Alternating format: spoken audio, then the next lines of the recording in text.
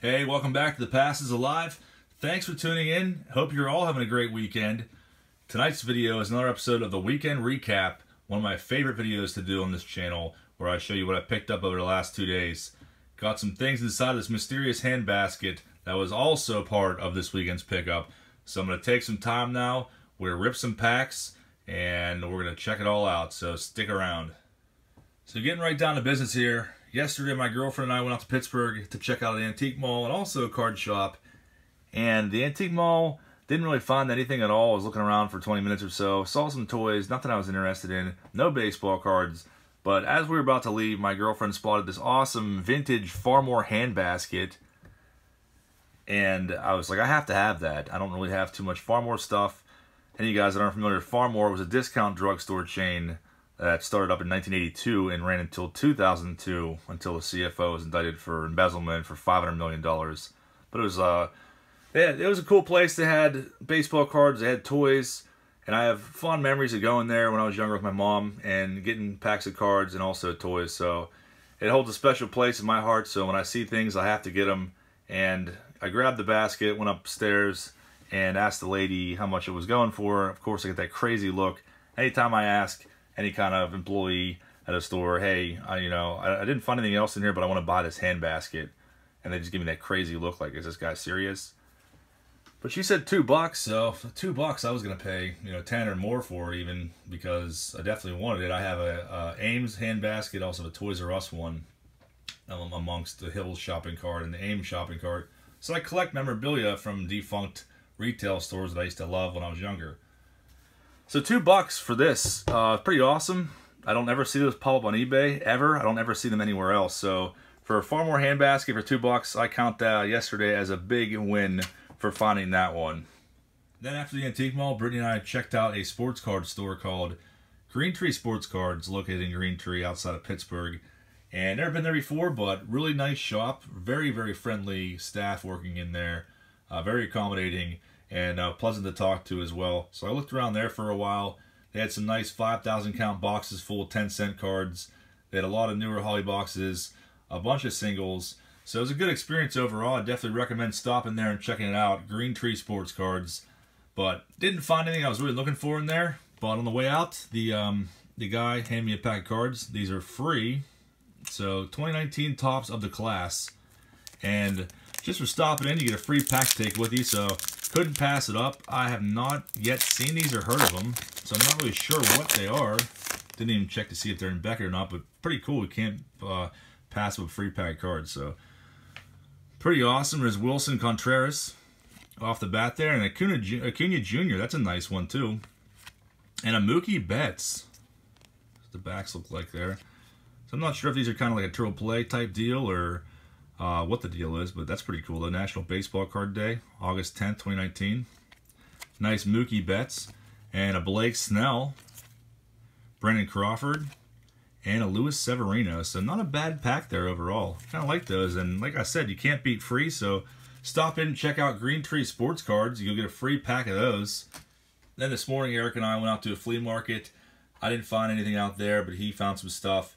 We left there, we headed down to Uniontown Mall, for the sole purpose of going to check out Pittsburgh Stellar Collectibles again, which you may have seen Eric's video a few months back in March that he did on his card shop. Awesome shop, awesome owner, Victor, very cool guy, fun to talk to.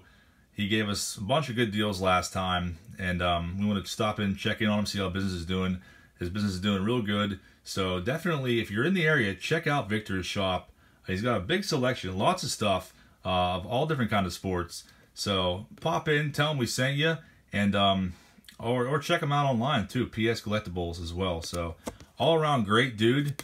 Like I said, he hooked us up last time, so we popped in there, wanted to see how he was doing, and he hooked me up with a bunch of older packs.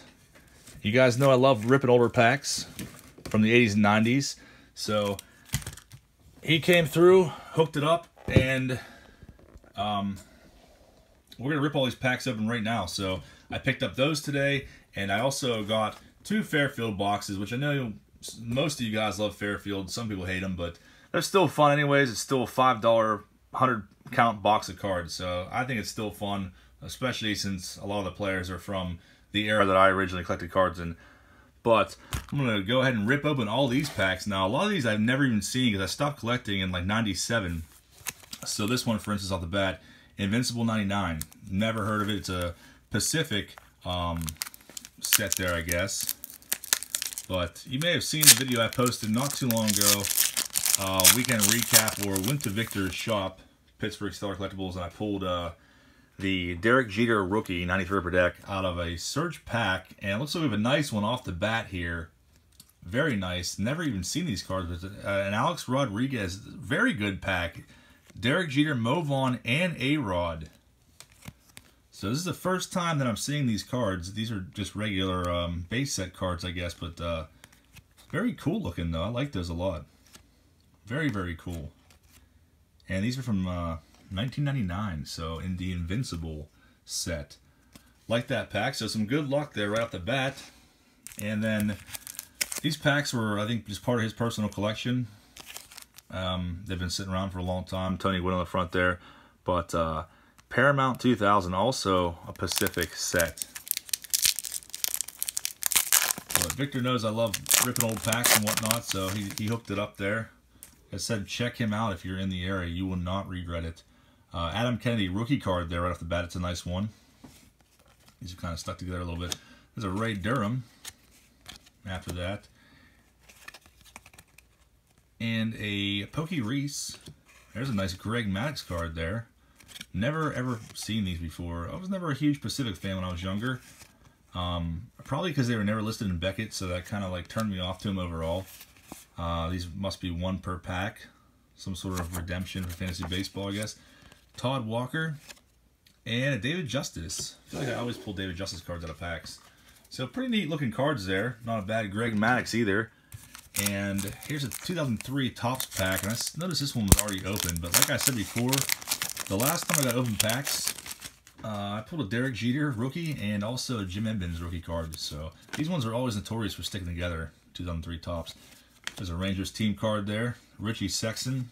And Gary Anderson. It's a nice Sammy Sosa. That might be an insert card. No, it looks like it's a base card. 714, but still pretty cool though, the Sporting News. And a Freddie Garcia. And a Benji Molina. So really no rookies in that pack. Still kind of excited about that first A-Rod we pulled though. Here's another pack of Invincible 99. Really cool cards. I like these. But it's too bad there's only 3 cards per pack. So not sure if they even sold wax boxes of these or how they did that, but I might look into that actually. That's a nice Mike Cameron on the back of this one. And another really good card. It looks like we have a Ken Griffey Jr. Very, very nice. These packs are just stocked full of stars, or so it seems. And I have seen these now that I remember. Fernando Vina. I don't think these were insert cards, but kind of a cool design there. I do remember seeing these years and years ago, and I never knew they were, so that's pretty cool. Like those a lot. Not sure if I got any more packs of those or not. There's a lot of Pacific packs in here. There's another Paramount pack. Check out what we got there.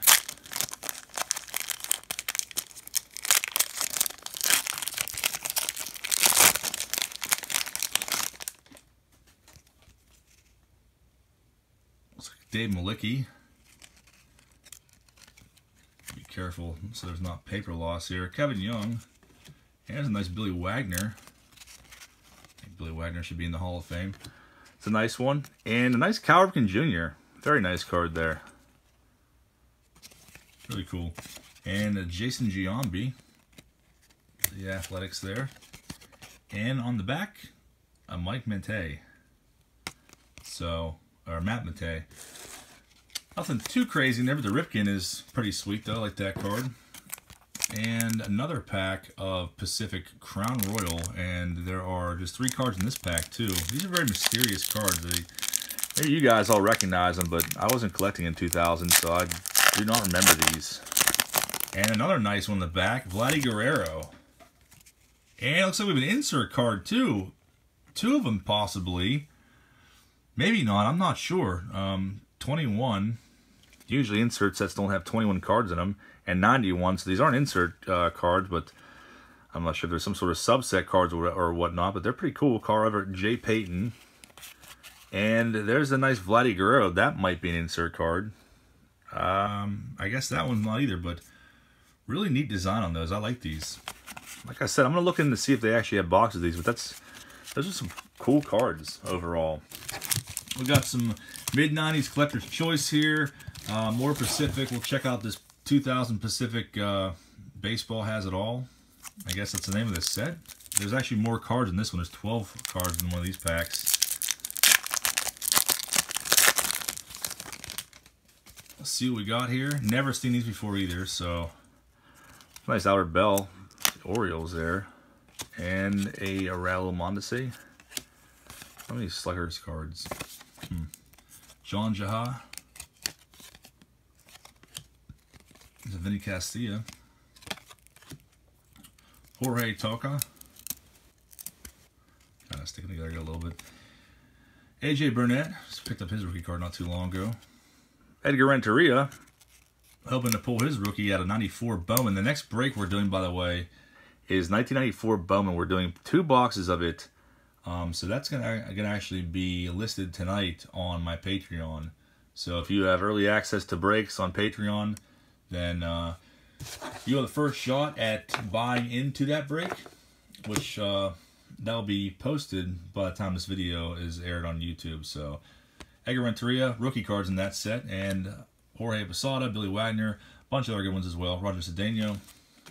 There's a Matt Lawton. I got some more breaks planned coming up here too soon. Monte Bichette, Carlos Lee, and a Mark Petkovic. Nothing too crazy in that pack. Another pack of Invincible. Check these out. Another 3-card pack, I believe. See if there's anything good in here. It's hard to tell what are inserts in this set and what aren't. I don't know if we've seen one yet, but I'm hoping that Billy Wagner is one because that's a really, really nice card. I like that one a lot. And Carlos Febles, or Febles. I've never even heard of this guy. Not an insert card, number 71, but really cool card nonetheless. He certainly did not play whenever I was into collecting cards. So I'm guessing these aren't insert cards, but they're really, really cool design though.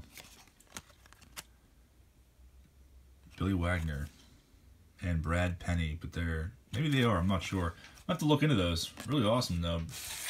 Billy Wagner had a really, really solid career. Like I said, I think he should be in the Hall of Fame. He threw in a pack of these random cards too. We'll have to check those out. Brain Straining Doodle Wonkers. Never even heard of that. Another Pacific pack here, 1999. Didn't even know Pacific was still around in 99. These are also a brick. Alex Gonzalez. Oh, these are bad. Omar Vizquel. Jeff Facero. Roberto Pettigin. Devin White.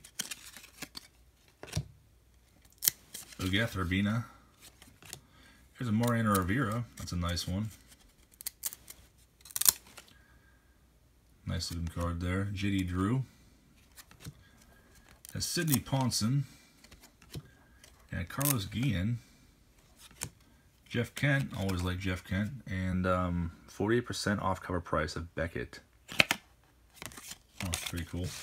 Nothing too great in there. Mariano Rivera, best card by far. And here's a pack of Revolution Baseball, also from Pacific. This is 1998. Also 3 cards per pack. I'm really getting stingy on cards in here per pack. And I think I vaguely do remember these. Nice John Allrood there. Very crazy colors on these. Very crazy. Kind of like embossed too. That's pretty cool. Edgar Martinez. So nice Hall of Famer there in this pack. And a Sammy Sosa. So nothing too crazy, but some pretty decent cards nonetheless. Not too bad at all. And this is also in there too. I used to love getting these. I used to always want my dad to go to Sunoco or Atlantic just to get some gas so I can get a pack of these. This is actually from 94. I just did the 93 clear recently. in a video a few days ago. Put the whole set together with 10 packs. Clemens, another Dave Justice. What I tell you, I always pull Dave Justice cards out of packs when I rip a few open. It's weird. Greg Maddox, Tom Glavine, and Lenny Dykstra. Wonder if I can put this whole set together. I have them all laying around somewhere. And I guess we'll do this weird, whatever these are, dual wonkers. I have no idea what to expect on these ones. So they're like mind games, brain games, something of that nature. Use a picture to figure out a favorite circus animal. I don't know. I don't know. Maybe I'll take a look at that later on. So there's some collector's choice. This is 1994. Maybe Michael Jordan's in here. And I see a Griffey right off the bat. That's a nice one. Nice King Griffey Jr. Hopefully these aren't stuck together. Like that card used to have when I was younger. And a Derek Jeter second year card. So another nice one. Never had that one. Looking to be a good pack here. Barry Bonds. So 3 for 3 here. Tim Wallach, Albert Bell, Jose Rio, Marquise Grissom, and Hal Morris. I apologize. These are actually 95, so for some reason I think they're 94. And silver Wade Boggs there. The 94 is what had a Michael Jordan rookie in it, Ben McDonald. 95 collector's choice, and one more pack left.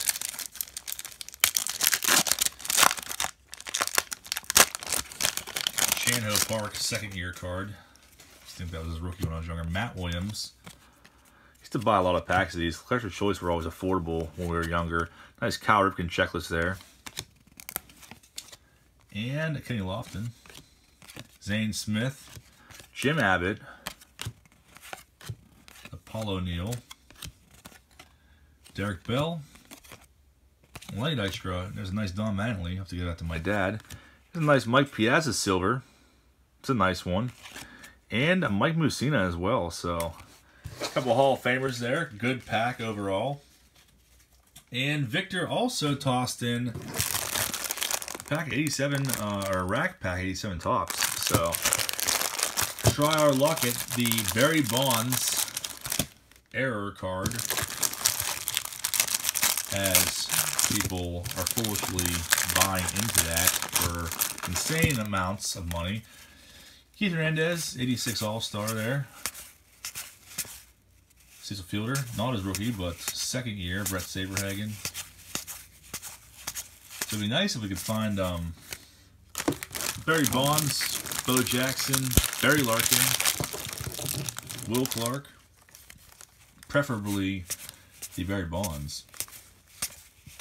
We'll be doing Pete Rose manager card. I think he's actually coming to the Monroeville Convention Center. I'm going to say next weekend. I'm going to try to go meet him and get his autograph. Eric was telling me it's only like $15 to get his auto, so that's pretty sick. I mean, I'll do it. Ruben Sierra, not considered his rookie, but his rookie year. He has another base card in here that's actually considered his rookie. And one last pack for the rack. Fingers crossed they're Bonds. We're going to be doing another case of 87 Tops rack here. Probably in the next month or so. People seem to like them before. There's some hot cards in there. And this time we have 6 boxes instead of 3. So there it is! Wow! What are the chances of that? Barry Bonds rookie card. Very, very nice. And the centering on this looks pretty decent too as well. Very nice corners. As I said before, that is what people consider to be the error. It's number 320, but a little bit shaved off. It's a printing error. It's on every single one of these cards. But people have paid $1,000 plus for this on eBay. If you look at the sold listings, there may not be any on there now, but people are still buying this card for $100. Maybe sometimes even more recently because of that printing error that exists on every single one of the cards. Very cool. Did not think we would pull Barry Bonds out of that pack, so pretty excited about that one. Love that card. Maybe we'll get a Bo Jackson, or maybe I'm just being greedy. No luck there, but still very, very awesome. Some awesome packs there, courtesy of Victor at Pittsburgh Stellar Collectibles. So thank you very much, Victor, if you are watching this. And definitely go and check out his shop if you are in the area, or check him out online. Awesome guy. You won't be disappointed. So thanks again, Victor. I actually made a comment as he handed me that pack. Hopefully I pull the bonds, and we pulled it out of the pack. So pretty awesome.